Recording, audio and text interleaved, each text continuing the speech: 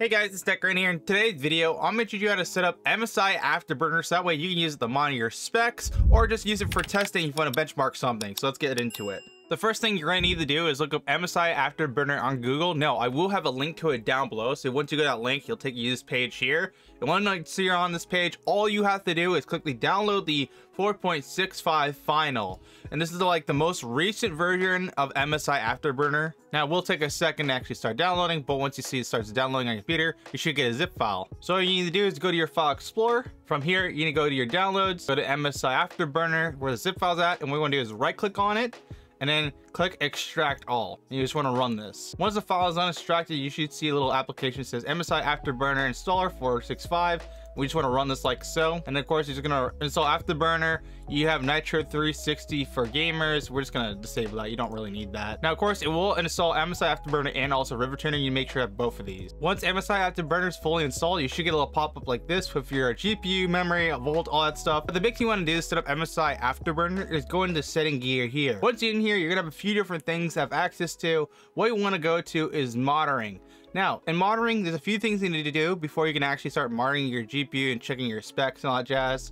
First of all, you have your GPU temperature and we have the information. We show in on-screen display. That's the first thing you want to check. This way it just shows up on your actual game when you're gaming and you see like the tabs on the left or right side, wherever you want to place it.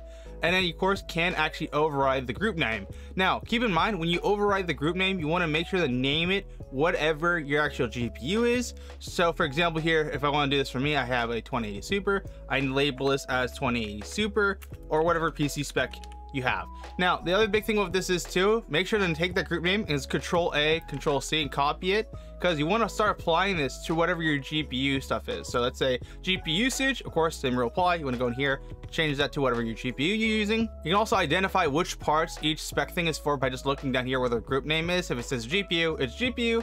You go to memory usage, this will be like your RAM and stuff. So what I recommend you do is enable a few things. First of all, enable, of course, your on-screen display for, of course, your GPU usage. Name it whatever you want with the group name. You can do the same thing with your what's it called, FB usage. Just label it and, of course, name its group name. And then for video bus, we want to enable that. Now, I'm not gonna go over which each thing does. I'm just going over the main ones I primarily use for my testing, so that way you guys can just like follow along with me. Then GPU bus usage, we of course can enable that. Instead of calling this memory, we're gonna call this VRAM because we know that's a part of the GPU. And we're just gonna copy this suffix and apply it to the ones where it says mem. Cores for our GPU, we can just enable that. Now, another thing to keep in mind, if you don't want to use something, you can uncheck it. So we're going to uncheck the power percentage, power, fan speed 2. Like, I don't really use any of this fan stuff. If you want to, you can do, but most of this stuff is just kind of like there. It's not necessary. The only thing you really need from the CPU temperature is really just CPU temperature.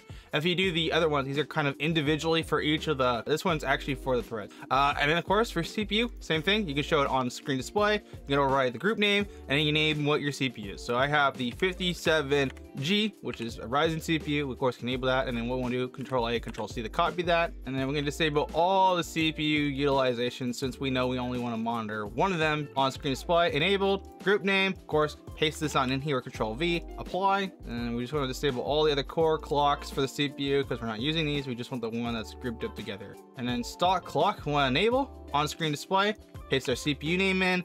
We're good there. CPU power stuff, we can disable all this. This is like the longest part, just disabling the stuff you don't want to use. Then CPU power, you can actually enable that, so we are going to put that there, apply that. RAM usage is for like your memory and stuff like that, so we'll actually group this up with the memory. So here we're gonna do, and we're gonna apply both of these, enable both of these on. We're just leave it as is, we're not gonna mess with it. We're gonna disable commit charge. First of all, we gotta enable our frame time, so this will just show like our FPS in game. You can show your minimum frame rate or average frame rate, but I only use one of these, so we're gonna of course just leave this as is. We'll do on-screen display, but we're not gonna change the overall name. And then there's some other stuff down here, but you don't need to mess with this unless you really want to get crazy with your percentages for your lows. 1% low is your average, and then minimum. And once you do that, you should see in this little taskbar here, you click the little arrow up, you should see River Tuner is applying, because it now knows, hey, you displayed, you want to show some stuff on screen. It's gonna be like, okay, you can actually load this on up here and pick which part of the PC corner screen you want to do. For me, I usually keep it on the right side here.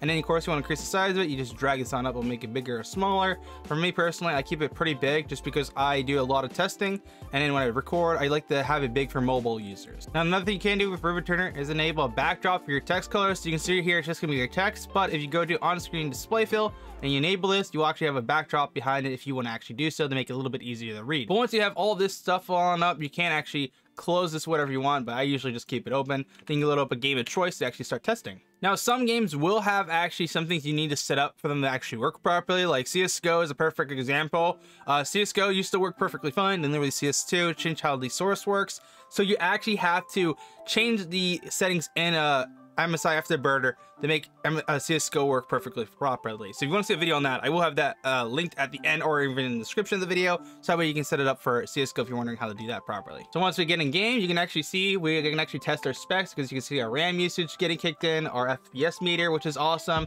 Yeah, that is of course how you enable MSI Afterburner on your PC for testing or just for gaming in general if you like to have it set up. If you guys did find this video helpful here today, make sure to smash the like button, get subscribed to some future tech content. I'll see you for another one. Tech Rant out.